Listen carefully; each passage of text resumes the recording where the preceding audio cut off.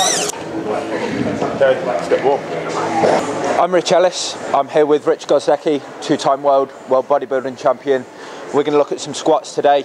Rich is going to start us off with a wide stance or sumo squat, otherwise known as a low bar squat. So let's take a look at him doing some of those. Okay, so one of the first things that you'll notice about the way Rich is setting up on the bar today, he's got the bar across his rear delts rather than across his traps. That's just going to improve the leverage for us coming up from the bottom of the squat. He's got what we consider a nice neutral spine or flat back.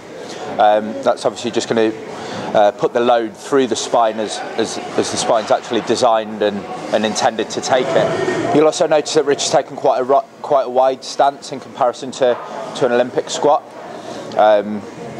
This tends to shift the emphasis of the load onto the hamstrings and glutes, taking it away from the anterior of the quads. You'll notice that Rich's hips are just slotting in below the knee there. So this is a type of squat that a lot of powerlifters adopt, and within most federations, that's a requirement of the lift for it to be passed. The hip needs to sink lower than the crease of the knee.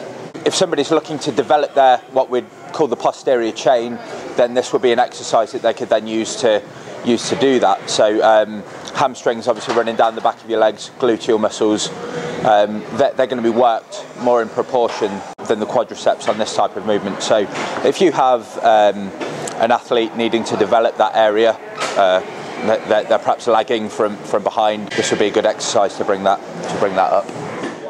That's good, yeah, you can feel it all throughout the quad, onto the front of the quad when you're at the bottom. You can feel it through the glutes as well, coming into your bum, using all over the leg and your bum to bring you back up, and it gets you out of breath as well. Full range.